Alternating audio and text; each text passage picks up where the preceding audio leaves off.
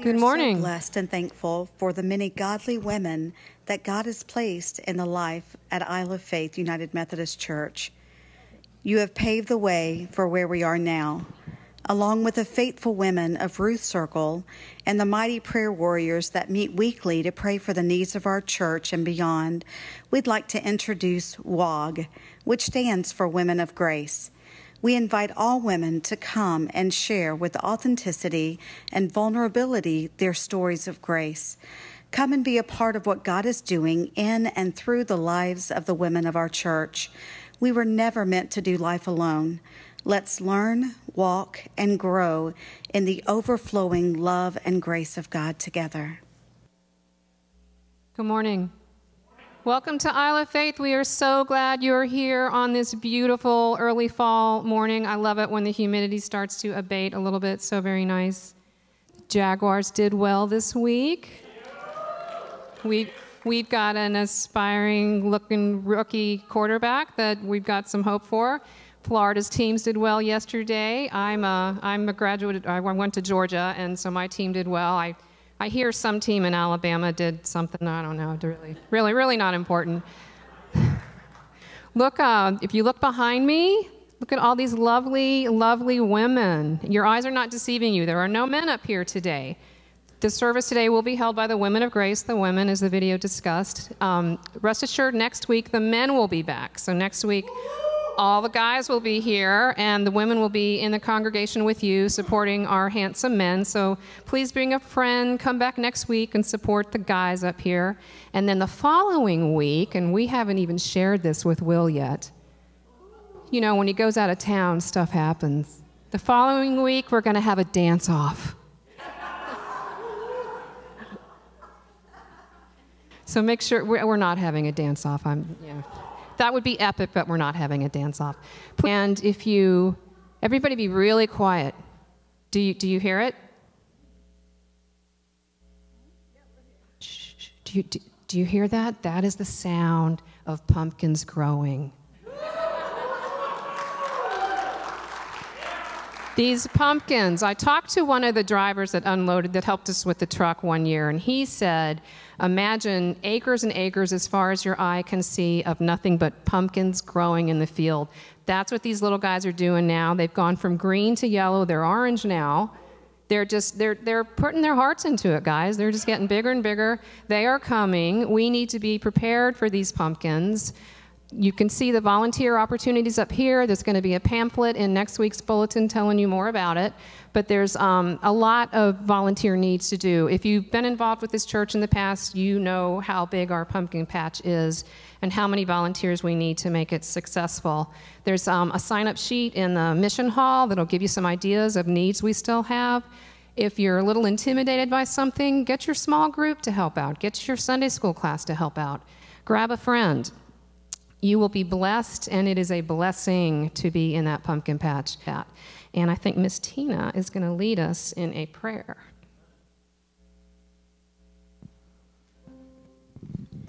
Thank you, Lord, for this morning. You're so gracious to let us be here to worship you. We lift up each and every lady that is here. We thank you for their grace. We ask that the testimonies this morning touch our hearts. Help us to be better Christians. Help us to be the type of person you want us to be, and go out and let us be fishers of men for you. Thank you for this morning, Lord. We thank you for every blessing and everything that you've done for us. Amen. Amen. Let's stand together and worship.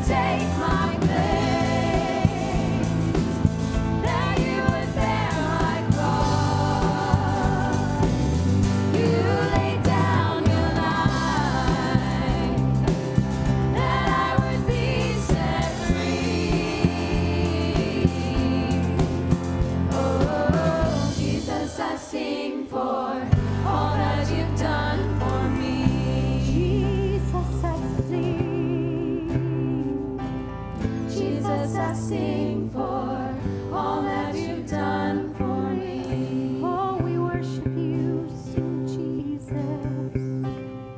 Jesus, I sing for all that you've done for me.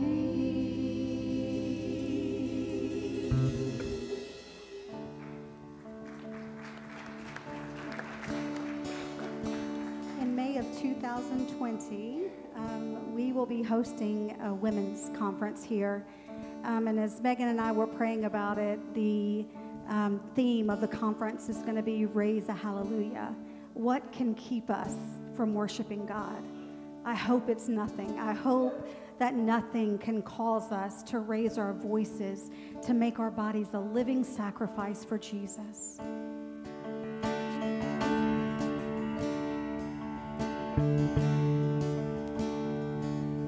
I raise a hallelujah in the presence of my enemy. I raise a hallelujah louder than the unbelief. We raise a hallelujah. I raise a hallelujah. My weapon is a melody. Oh, we lift you up, Jesus. I raise a hallelujah. Heaven comes to fight for me. We're gonna sing. I'm gonna sing in the middle of the storm. Louder and louder, you're gonna hear my praises roar. Up from the ashes, hope will arise. Death is defeated, the King is alive. I raise a hallelujah with everything inside of me. I raise a hallelujah. I will watch the darkness flee. Raise a hallelujah. I raise a hallelujah in the middle of the mystery. I raise a hallelujah. Fear you lost your hold on me. We're gonna sing. I'm gonna sing in the middle of the storm. Louder and louder, you're gonna hear my praises roar. Up from the ashes, hope will arise. Death is defeated, the King is alive. Sing a little louder. Come on, church, sing a little louder. Sing a little louder. Sing a little louder. Sing it out. Sing a little louder. Sing a little louder. Sing a little louder. Sing a little louder. Sing a little louder. Sing a little louder. In the presence of my enemies. Sing a little louder.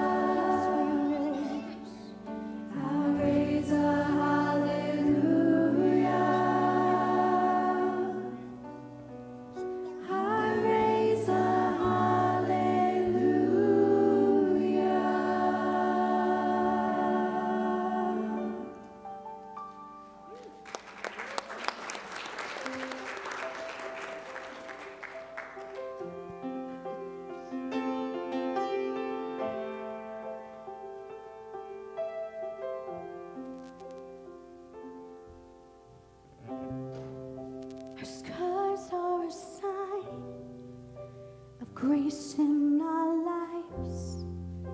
And Father, how you brought us through. Sing it with me. When deep were the wounds and dark was the night, the promise of your love you proved.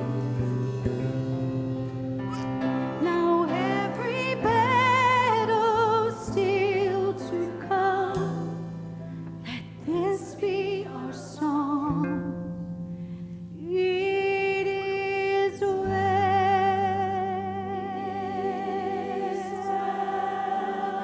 with my soul.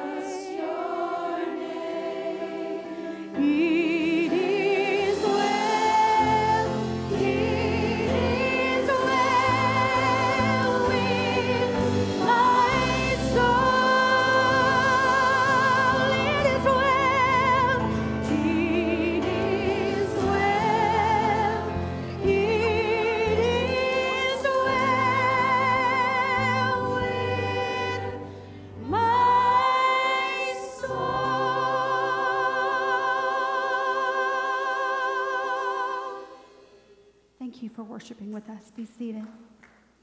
Let's have our children come up. Today, Miss Tracy is our Director of Children's Ministries, and she is going to be doing our children's moment. Tracy?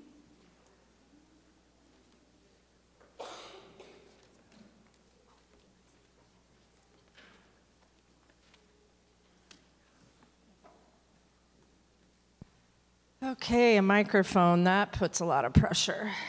Okay, so for those of you who don't know me, I am Miss Tracy. These are my crazy kids, Landon and Finn. But I just want to take a minute and talk to you about the different kind of groups that you guys belong to. Can you think of any groups that you guys belong to? What about a team? Are any of you on a soccer team? So that's a group, right? What about school? Who's in kindergarten?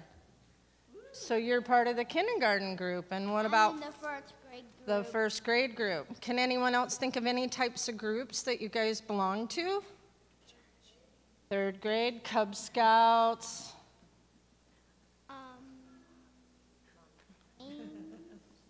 There's all kinds of groups that we belong to. But the group that I think is really special today is our Christian group and this family that we belong to right here. So we're all believers of Christ. And look at all these people out here. Do you see all these people? Look at all that experience with Christ that's out there. Many years. So if ever you guys need someone to talk to about your journey with Christ, we're all believers, so we can all help. You can turn to any of us, okay? So today we're going to concentrate on the love as a group of Christians. How does that sound? All right, that's all I got. You guys can go ahead and go to class. Let's say the prayer over our children. Oh, we got to say our prayer. I forget about that. I'm so sorry. Okay. Lord, children in your care, we ask God's blessing so that we will devote ourselves to the Christian upbringing of these children. That they will willingly accept the guidance they need to grow in your likeness. Amen. Okay, now we can be dismissed. Sorry. We're going to continue in worship by receiving our tithes and offerings. So ushers come forward.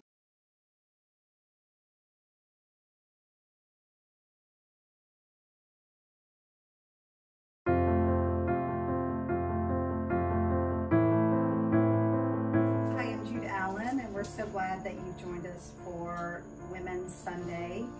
I started this church at 2014. I did have some relationships, but I realized that I really didn't know and connect with many of the women in the church. And so my heart was kind of burdened for that, and I felt like that God was really leading me to try to implement something that would really allow some more connection with women, so I just wouldn't know faces or just first names, but people that I could do life with. And so WOG began, Women of Grace. Hi, I'm Megan Carlin. I joined Isle of Faith in 2016. In 2017, I met Jude. It's funny because I remember telling her I'd help out with some online stuff and that I could organize this and organize that and I could do all that. And somehow, I'm not really sure how, that led to me partnering with Jude. And at first I was really scared about that. But I've come to actually love it, and it's one of my favorite parts of my life now, actually. So WOG stands for Women of Grace. And the reason why that means so much to me is the Bible says that those who have been forgiven much love much, and those who have been forgiven little love little. And I know the grace that God has displayed in my life through my story, through my mistakes, even through the way the enemy has tried to destroy me. And it is God's grace that has sustained me and has allowed me not only to receive his grace for me, but extend that to others. And so I wanted to share that with other women. WOG. What does that mean to me? Besides just Women of Grace, to me it's friendship, and it's the people that I can rely on, and it's the people that know me, and where I can go and feel loved and confident and surrounded by God and just be happy.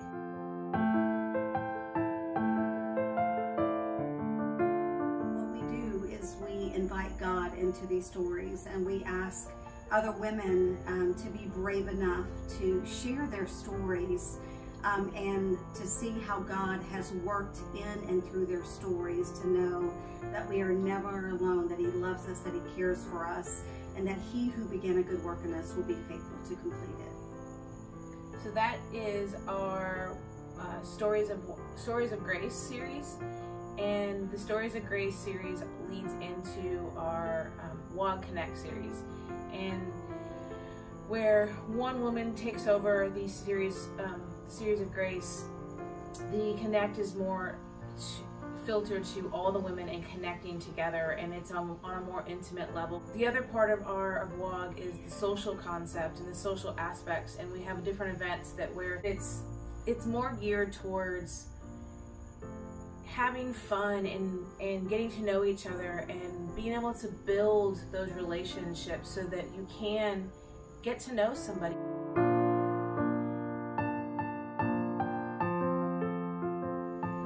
I know for some women it's not easy to be in a social setting or in a group setting, and I know even for myself, it's not the most comfortable thing, but there is a risk involved in connection and relationships. But I assure you that God created us for relationship. He created us for connection.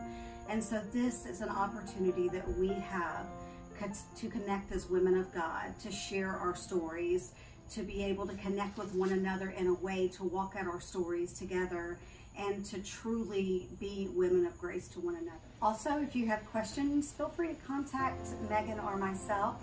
And outside of my office, there is the poster board that has all of our dates for 2019 and 2020. So make sure to check that out.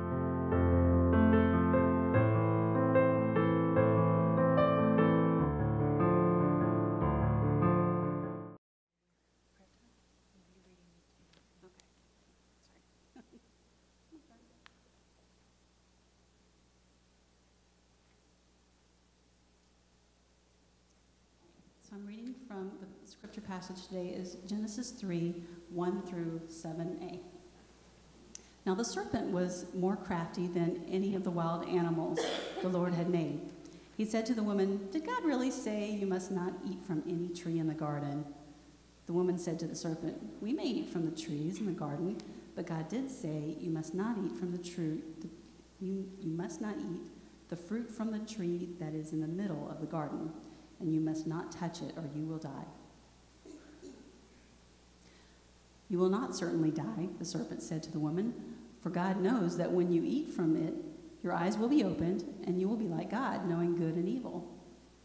When the woman saw that the fruit of the tree was good for food, and pleasing to the eye, and also desirable for gaining wisdom, she took some and ate it. She also gave it to her husband, who was with her, and he ate it. Then the eyes of both of them were opened, and they realized they were naked. This reading is the Word of God for the people of God. Thanks be to God. Good morning. I'm Reverend Connie Hastings. I'm a retired deacon from the Peninsula Delaware Conference, and as God planned it, my husband Bob and I landed here at Isle of Faith, and we have just been so welcomed by you, and so you've been so receptive of what ministries that we have to offer, and I do thank you for that. And now, before we begin, let us go before our God in prayer. Gracious God, it is with joy that we come here.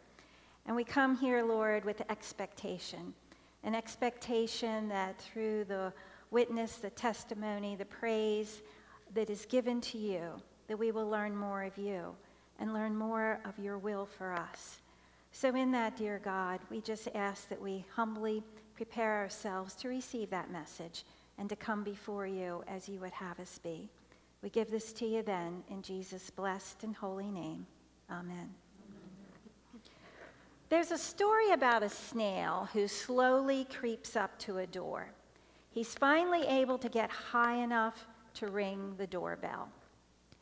A mean, tall character answers and looks around, irritated by what he thinks is a stupid practical joke. Just before slamming the door shut, he sees the snail, and in disgust, he picks it up and throws it about 50 yards away. A full year later, the snail recovers, picks himself up, goes back to that same door, again rings the doorbell, and is met by the same character who hasn't changed in character or demeanor. But this time the snail says, "What was that all about?" This story, along with that we read in Genesis, are wonderful examples of boundaries, setting loving limits on ourselves and others, and the problems people have had with them just about since forever. In the garden, the man and the woman seemingly had the run of Eden. They could live and love, and best of all, had no separation from God, their creator. The only thing that was asked of them not to do was to eat from the tree in the middle of the garden, the tree of knowledge of good and evil. Just one thing, just one tree. You'd think that wouldn't be such a big deal. But the serpent comes along telling the woman exactly what she wanted to hear. You will not die. You will be like God if you eat it. Now, there's plenty of theological discourse about what was happening here, but for today, let's just consider this. One boundary was set, one boundary was violated, and the world was lost. Consequences set in. The most lasting was they were banished from the garden and lost that close relationship they had with God and with each other. Yes, they realized as well forgiveness, mercy, grace, as God provided them animal skins to cover them in their newly realized nakedness.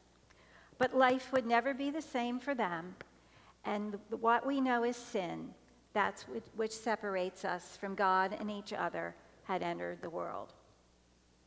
In the story of the snail, the poor little thing asked, "What was that all about? Why did this mean brute of a guy react so violently when all the snail did was to ring his doorbell? Maybe he wanted to come in with him and have a friendship, and just be with him." When hurled across the yard, when hurt and abused, just for being who he was, the snail can't figure out what happened.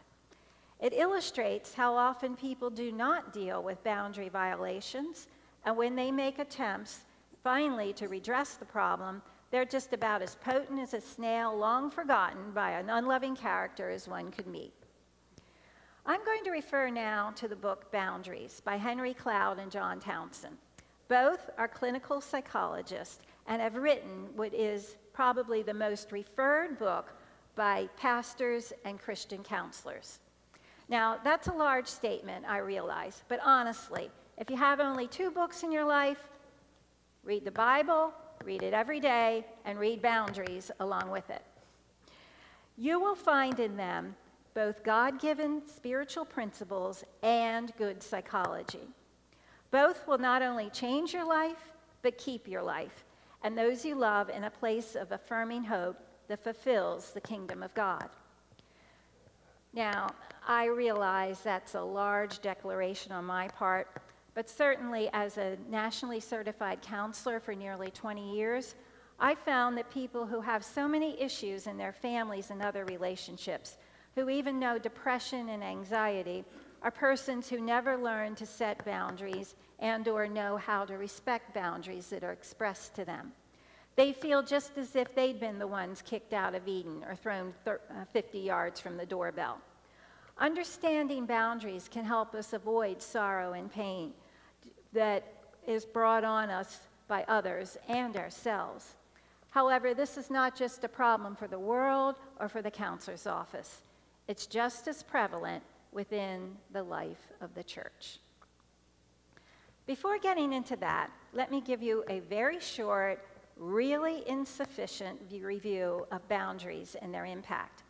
Again, read that book every day, read it with your Bible. You'll find it's biblically based, relying on scriptures, and you'll need your Bible to refer to its many references.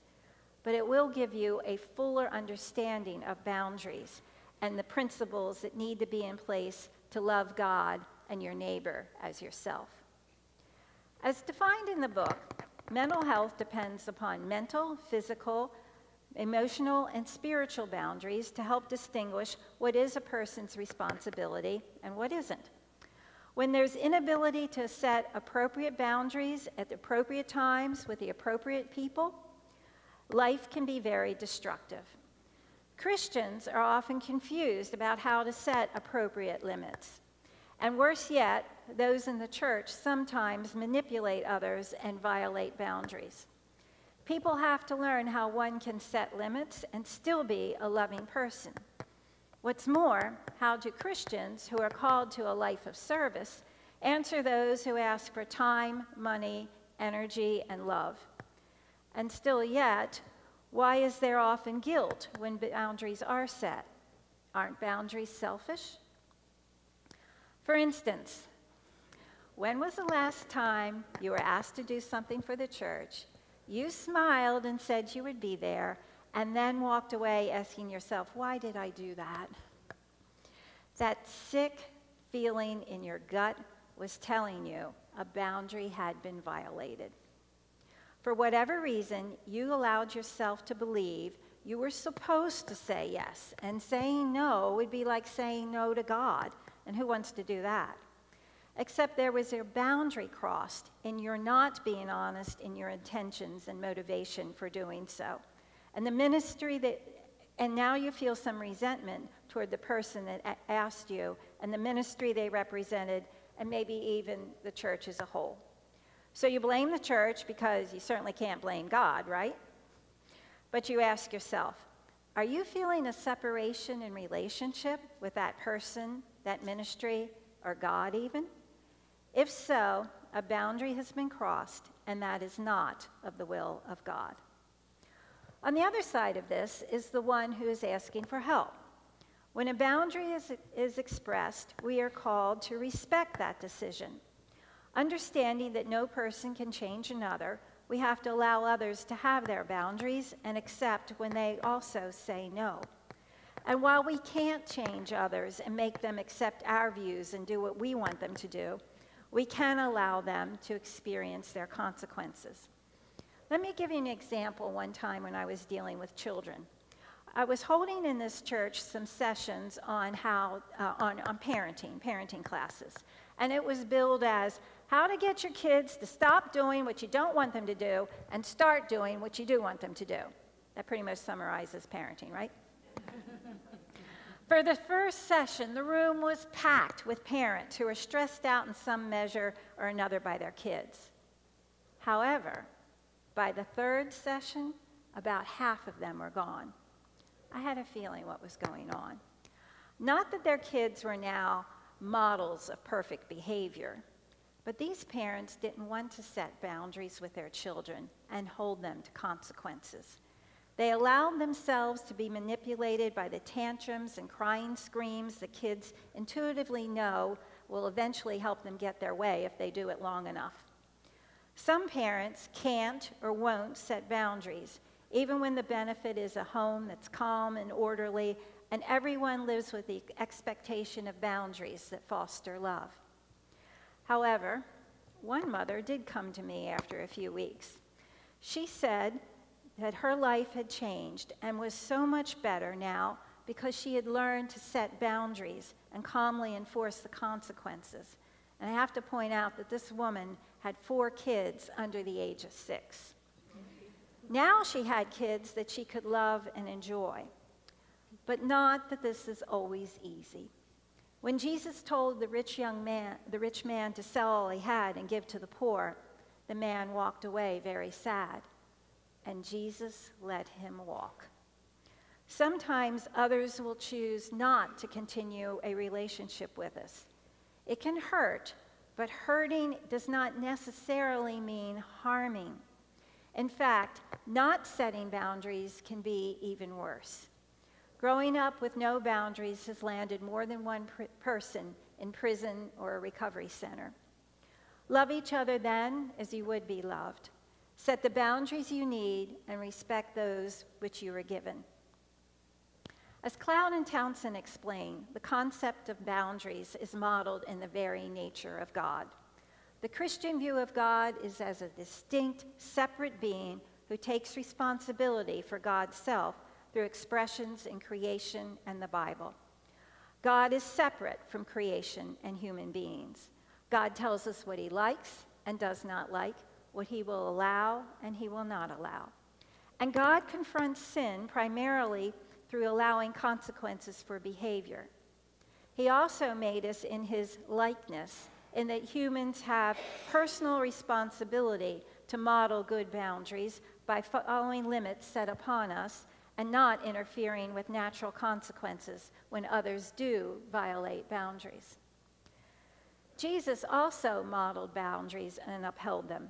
He didn't always make himself available to the crowds, especially when they wanted healing or wanted to be fed with fish and loaves again. He often sought time away for himself for prayer and rest, refusing to be manipulated. When he was tempted in the desert, he maintained boundaries by not giving in to the devil, despite his hunger from fasting, a false need to prove he was the Son of God, or a desire to be worshipped by the world. When Peter challenged him for saying he would be turned over to the authorities and killed, Jesus unloaded on Peter, saying, "Get behind me, Satan." Jesus would not allow even those closest to him to change his mission into coming into the world as a personal Messiah, not as a political one. Most important, though, Jesus proclaimed in the Sermon on the Mount, he did not come to change the law, but to fulfill it. I've said before that while Jesus challenged the Pharisees on some things like Sabbath practices, it was only when the laws oppressed others that he disagreed with them, or more so, when he saw the law being misused for power and not for love. Those parts of the law with which he agreed, he upheld, or in some cases even strengthened, as in equating hate with outright murder. So the boundaries we find in the Bible, such as the Ten Commandments and other directives given by God, are clearly out of a desire to protect our relationships in love with God and each other. As it is, abuse and dysfunction are directly related to lack of boundaries. I am so very grateful to the United Methodist Church and its programs across the denomination to train clergy in sexual ethics and to require procedures to protect children in our care. Now, I realize background checks may seem a little over the top for those who only want to serve snacks at Vacation Bible School, but these are so necessary in ensuring kids are safe from predators. And while we want to express our love to everyone, I have to say, not all church members know what an appropriate hug looks like. For some, touching in any manner is frightening and offensive. A wide smile with direct eye contact can communicate just as much warmth and love as God would have us give while respecting those boundaries between us. But if you would ever witness how a church could be destroyed, just let one accusation of sexual misconduct arise, and it is years and years for the church to recover the faith and trust it had in what Christ preaches. Again, boundaries are not restrictive, but rather protective of God's people and the mission in Christ we are given. From the Christian view, God's creation is based on natural and logical laws which determine our boundaries. If one indulges in unhealthy behaviors, one reaps the consequences through addiction, disease, and death. And it's not that God does not care, but he allows humans to choose their lifestyles and behaviors. The only time the consequence of behaviors is removed is with the Christian belief in the saving grace of the cross. We believe that God's plan to reconcile with us and the effects of the sin in the garden happened in the death and resurrection of the Son of God. In our acceptance of Christ's loving act in standing before God and eliminating that separation, that sin, between God and us as creation, we are spiritually restored to Eden. But even that acceptance is a choice. Even in our salvation, God respects whatever boundaries we erect between us. What better example, though, demonstrates how we are created and made for boundaries and God's desire to live within them. Now, I have to say, this message is so incomplete. There's so much more to be said and understood about boundaries. And I'm sure there are many questions floating out there. But let me say again, read boundaries and read your Bible from this perspective of those boundaries.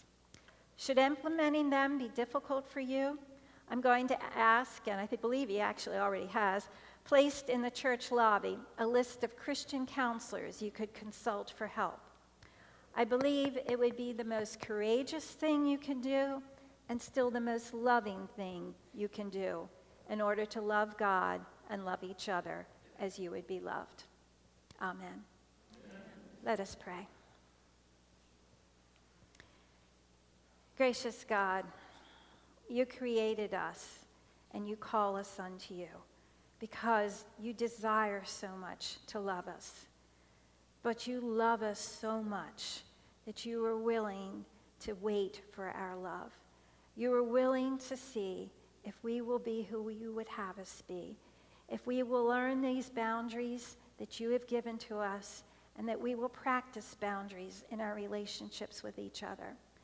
And in doing so, Lord, we become a people that are not inwardly focused, but rather focused on you and focused in that amazing love that you have for us. In doing so, Lord, you actually make us into a holy people. So it is, dear God, that we pray that we may be these people that you would have us be, that we may love you and love others, that we may do so in ways that lift one another up, that protect one another, and that bring us, Lord, together in that love. We thank you for this, and so we give this to you. Again, in Jesus' holy and blessed name, amen. Amen.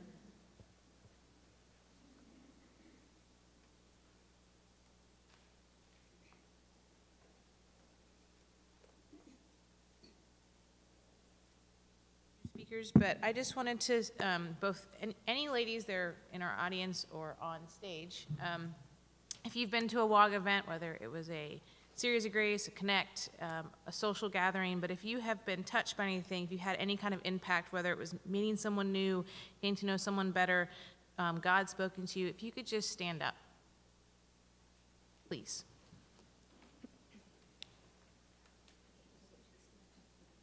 If you haven't been to one of our events, we welcome you and we invite you to join and hopefully standing with us one day.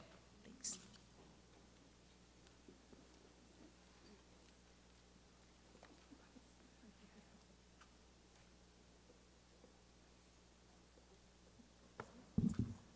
Good morning. I'm Patty Hibble. I came to Isle of Faith over 30 years ago when it was Isle of Palms United Methodist, not seeking a church home, but a pastor to perform my wedding ceremony. I'd had a bad experience as a young adult in church and vowed not to fall for that scandal again. But it was Wilma Owsley's testimony one Sunday that made me find hope and safety that this church offered. Over the years, I've been most comfortable laying low in my church activities. I've been content with worshiping on Sundays and taking part in a few behind-the-scenes committees. This year, I was asked to be part of the Staff Parish Relations Committee. I was amongst a group of people who I perceived as really good Christians. And then there was me. I was honored to serve with them, but I felt somewhat intimidated and insecure in my Christian self. At our first meeting, we were asked to share something about ourselves that the others might not know. Wow, there were some real exciting stories. Sandy's cross-country bike excursion. Megan,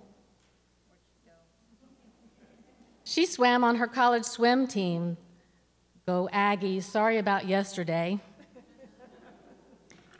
Carol's a world traveler. She can tell you where the best gelato and shopping can be found. There were stories of sailboat vacations, hiking the Appalachian Trail, and skydiving. And then there was me. Boring homebody me.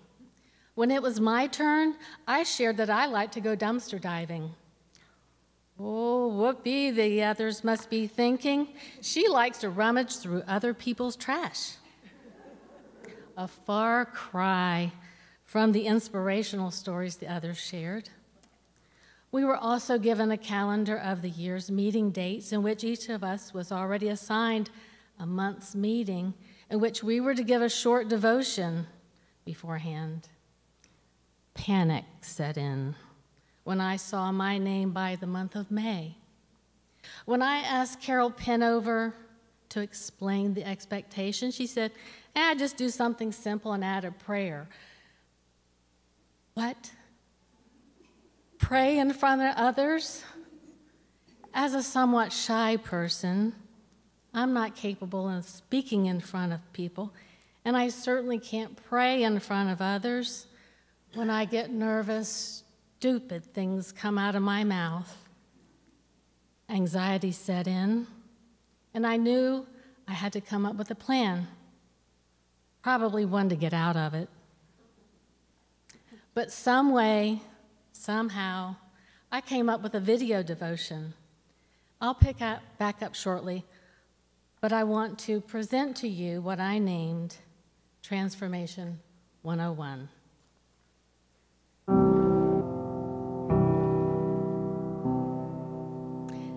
As I shared previously, I enjoy dumpster diving, or roadside rescues to be politically correct. I love looking at something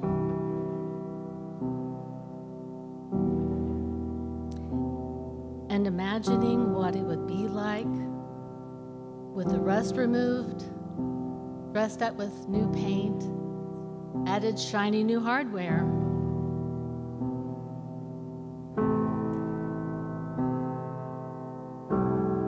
Wobbly legs repaired to carry its own weight, old faded decals removed, bright touches of gold.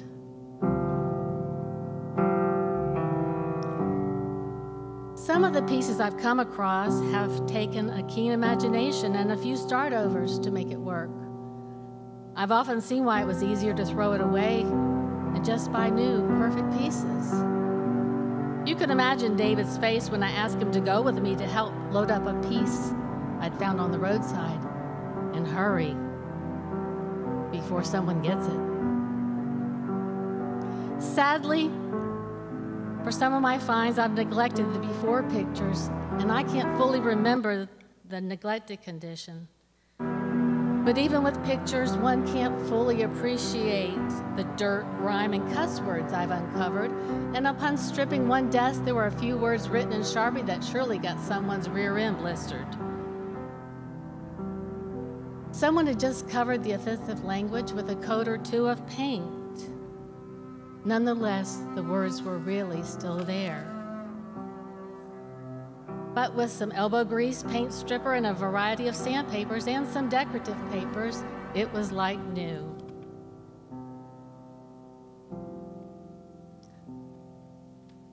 Some pieces found a totally new purpose.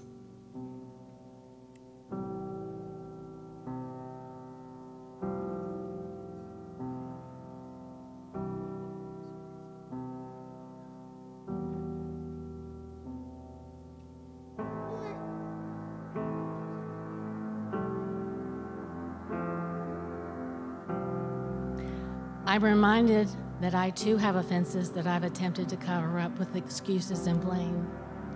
And only by making mistakes and taking the wrong roads did I come to a dead end and found Jesus in my life.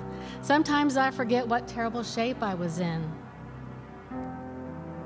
But what's important is the after picture. While I'm a work in progress, I'm reminded of King David, a man after God's own heart who made mistakes and some really bad choices. And I'm amazed at Saul's transformation to Paul. 2 Corinthians 5:17 says, "Therefore, if anyone is in Christ, he is a new creation." A relationship with Jesus can strip away the uglies in our life.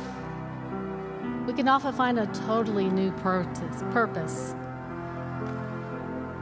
In Natalie Grant's song, Clean, she sings, "I see shattered, you see whole. I see broken, but you see beautiful. And you're helping me to believe you're restoring me piece by piece. There's nothing too dirty that you can't make worthy. You wash me in mercy. I am clean."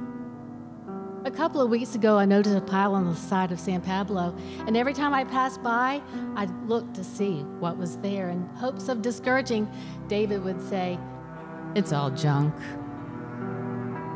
Junkernecking.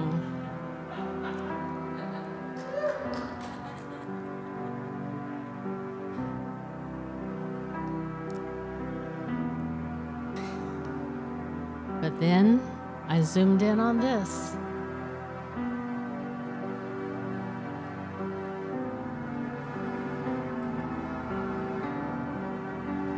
So that night, as the traffic died down, it began to drizzle. And I knew it was rescue time. She was dirty, moldy, wobbly, and holy, but she was quite heavy.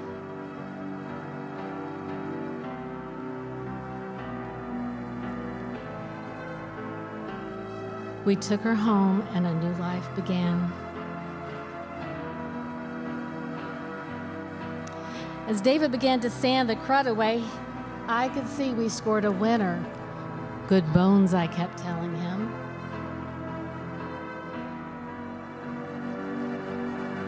She's a work in progress, and I'm not sure where she'll end up, what she'll look like with new paint, new fabric, or an unwobbly leg, or which room she'll serve in. But I see beautiful piece by piece.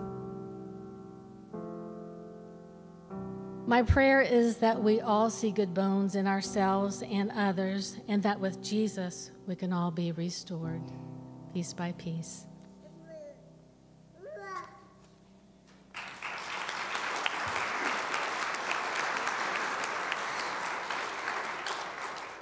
I was out of town when this was presented, so I was uncertain how it was received. Much to my pleasure, as I served communion the following Sunday, Megan, one of the SPRC members, whispered to me, "Great video." She later asked me if I would be willing to speak at the Women of Grace meeting that was coming up. I can't talk in front of people, but somehow I survived that, and here I stand again. But suffice it to say, I've learned my lesson. Carol, my devotion next time will be short, sweet, and normal. When Megan and Jude asked me to speak, they really didn't know much about me. They didn't know my successes or my failures. They didn't know about my walk with God or my run from Him. They only really knew that I like to go junking. But in my life, I have made many poor decisions. I didn't ask God's direction or listen to His oh-so-small voice. I seem to think that as an adult, I was now in control of my decisions, my life, and my destiny. But that didn't always work out as I planned. It wasn't until I had a child that I came to a full realization what an unhealthy environment that I brought him in. And shortly afterwards, I filed for a divorce from his dad. Over those 6 years, I had been made to feel much like that chair on the side of the road. Ugly, disgusting, past my prime. Nobody would want me, an embarrassment. I was broken. Like that chair, there were prettier, better made, higher quality pieces. We'd both seen our days. But also like that chair,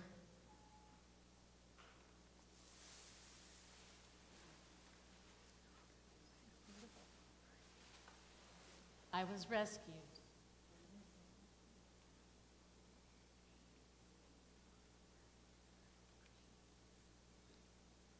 God was with me all those years, from the days when I said I would never set foot in a church again, to the days my head was swirling with, what am I going to do now? God never wanted me to enter into a toxic relationship, but he lets us make our own decisions. He was hurting to see the hurt. The Bible tells us when we suffer, he suffers. As I mentioned in the video, that only by making mistakes and taking the wrong roads did I come to a dead end and found Jesus in my life. Sometimes I forget what terrible shape I was in, but what's important is the after picture. I'm a daily work in progress. I've come to realize that I've been covered by his grace. I can clearly see that he placed people in my path throughout the years to get me to this point. From Wilma's inspiration 30 years ago, making me feel comfortable in a place, in a safe environment, to my now husband, David, a kind, loving, and giving man who accepted my son and me as his family. Even on my worst days, David makes me feel loved and worthy. Rascal Flatts sings a song, God Bless the Broken Road That Led Me Straight to You. And I'm so happy to say that on our next anniversary, we will celebrate 25 years of a strong, wonderful, and healthy marriage. God has forgiven me for my sins and disobedience, but the hardest thing has been for me to forgive myself. I've regularly beaten myself up with, what was I thinking? Or how could I knowingly bring a child into such an unhealthy environment? I'm tired of beating myself up, and I finally found peace with myself. I can't change my past, but it has made me who I am today. I'm so glad that God has seen the good bones in me, and I understand that my good bones aren't the same as others' good bones. It's not a matter of really good Christians versus the not so good Christians. We're all sinners. We all have good bones. Sometimes we just need to recognize they're undercover. During my most difficult times, I didn't turn to my friends, my family, or my church family. During those times when I needed God's guidance, I didn't turn to him. The enemy wanted me to believe that God was disappointed in me, that I had rejected him, when in fact he was patiently waiting for me to let go of control.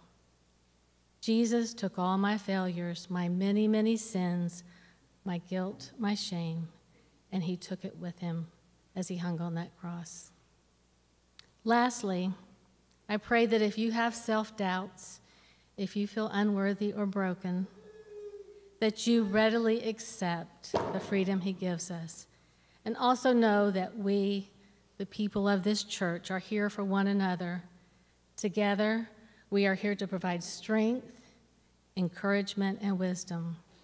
We are here to celebrate each other's successes and support one another during our struggles and insecurities.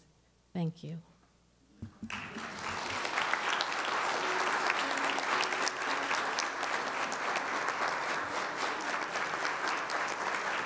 So I know we're running just a few minutes late, and I'm going to ask you to be patient because I really feel like that we need to have a time of response with that. And my first question is, if you have not met Jesus Christ as your personal Savior, He loves you, and there's an opportunity to receive Him. Pastor Will is here if you want to come and pray with him. But I also want to go back to what Connie said about the boundaries. So many of us have been hurt in the walls of the church by people. Sometimes I hurt people and I don't even realize that I hurt people. But there are offenses that happen, and that causes division in the body of Christ. And so I just want to speak to that today, that if there is something, maybe someone crossed your boundary and they didn't realize it. Maybe you manipulated and didn't realize it and crossed somebody else's boundary. But we are the body of Christ. And so I pray if there is any offense that you have towards anyone here, if you have an offense towards a ministry, something that's happened in the past, you know, today is the day. Just ask God to come and to heal that place in you. And so I just pray that we are a healthy body of Christ, and that's what the women are doing. We are learning about boundaries. We're learning about trust. We're learning about being safe for one another so that we can grow in Christ together in a healthy place. So I'm going to sing clean, and I want the ladies here, they're going to show by example here. They're going to go and they're going to pray. And I want you, if you want to pray, if you want someone to pray with you, grab somebody. But let's do work here. This is a time of response for us to actually live out and implement what the Spirit has been saying to us this morning. So feel free to come to the altar. Feel free to pray. If you see someone that you want to get right with, go to their chair. Go grab them and take them to the altar. This is our time to respond. So let's do that now. Anybody that's willing to pray, if you guys will come down front.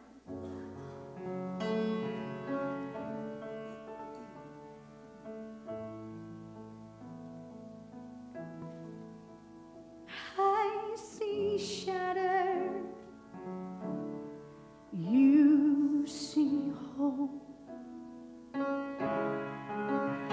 I see broken, but you see beautiful. And you're helping me to believe. See, you're restoring me piece by piece. There's nothing too dirty that you can make worthy. You wash me in mercy. I am clean. Thank you, Lord. There's nothing too dirty that you can make worthy.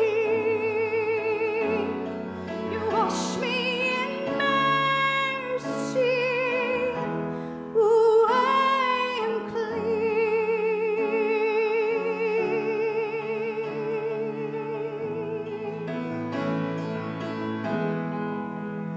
What was dead now, it lives again. My heart's beating, beating inside my chest. Oh, I'm coming alive with joy and destiny. Oh, 'cause you're restoring me piece by piece.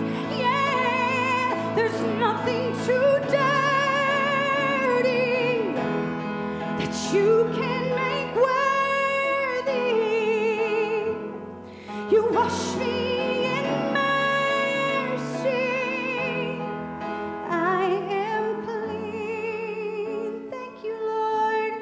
There's nothing too dirty that you can make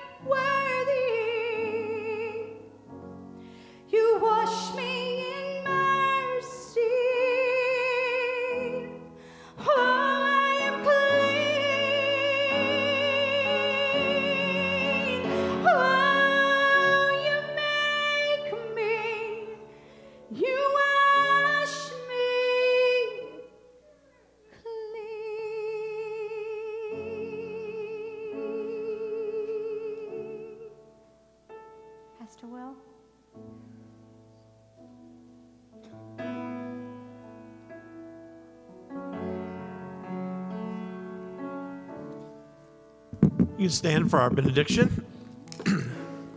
Join hands your neighbor and hear this word from Ecclesiastes chapter 9, verse 9. Enjoy life with the wife whom you love, all the days of your vain life that are given you under the sun, because that is your portion in life, and your toll at which you toll under the sun. This is a scripture that reminds us, men, that the women in our lives are gifts to be treasured, not tools to be broken and worn out. Women in our life, quite often for some of us, are the lifeblood that have allowed us to live, that taught us how to be men. So we thank God for giving us those who love us and teach us to love. And we ask that we too can go from this place and be inspired by what we have heard, and to be motherly and fatherly, to be a holy parent to all that God puts in our path. We thank you, Lord, and we go in the strength of the Spirit. We go as parents to the world, just as you loved us to love others. We go in peace. Amen. Men, after Sunday school, get on back over here, practice our songs. It was 20 minutes, that's it, 20 minutes. Don't forget to sign up for the accessory swap in the narthex. We want to see you there.